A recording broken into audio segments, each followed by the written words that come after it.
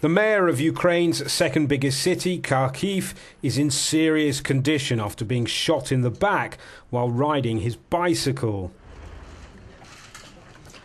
These are archive pictures of Gennady Kernes, who is pro-Russian.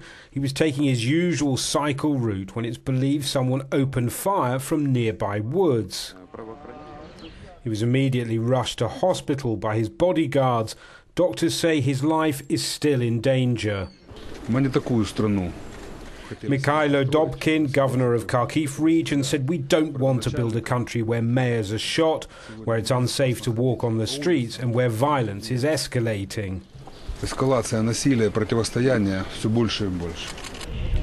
Ukraine's crisis has deepened with the uprising against Kiev spreading to the eastern city of Konstantinivka.